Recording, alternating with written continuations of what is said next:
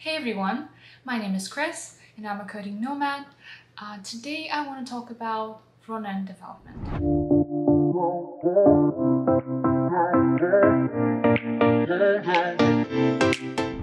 I've been working as a front-end developer for almost 3 years now, and sometimes I hear things from backend developers.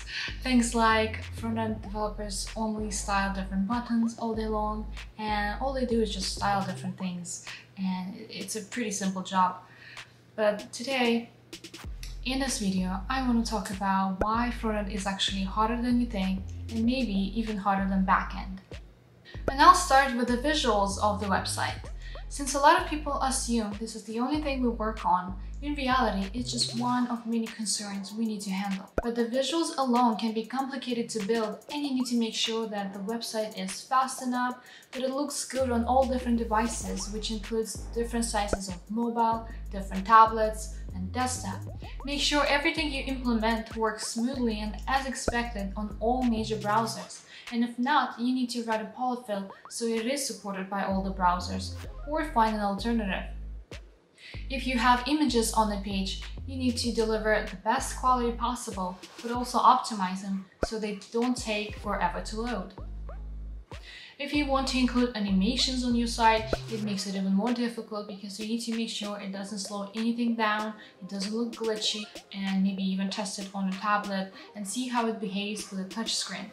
Creating good quality custom animations can also take time to build to avoid any bugs and make sure they look good. Sometimes it's just easier to use a library for the out-of-the-box stuff. But picking a library can also take time because you need to make sure that the library is up to date and has continuous support and no major issues.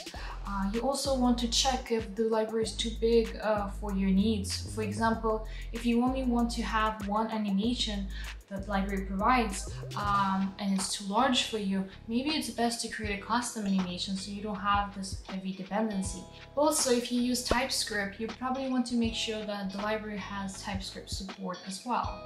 If you want to implement dark mode, for example, it also comes with a bunch of other difficulties, like making sure that the content is actually visible and easy to read, and all the different details like different buttons and, for example, maybe little tooltips are visible enough and easy to use. My point is, great UI is difficult to build.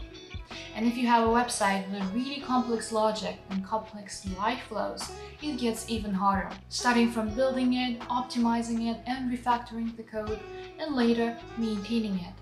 Now let's talk about complex UI logic. It can be difficult because you need to handle different states, manage and style complex data, and overall just improve user flow so it's predictable and easy to use. Debugging complex UI can be tricky and sometimes takes a lot of time. It's the frontend's job to handle any connection issues with the network. Sometimes it requires reinitiating requests that fail or timing out, but most importantly, you need to show a good UX for these situations. It includes showing a meaningful error or loading state. And don't forget handling different form errors, like validation for email. Maybe there are some requirements for password, like minimum length, requiring at least one capital letter, one number. Display the right error for situations when users sent out too many requests, and many things like that. And keep in mind that users can do pretty much anything on the website, which makes it even more difficult because it kind of makes you predict all possible variations that user can take. And of course it includes preventing any unwanted behaviors or actions and making sure that the UI flow is easy enough to follow. If you enjoyed this video, please don't forget to like it and subscribe to my channel for more videos like that.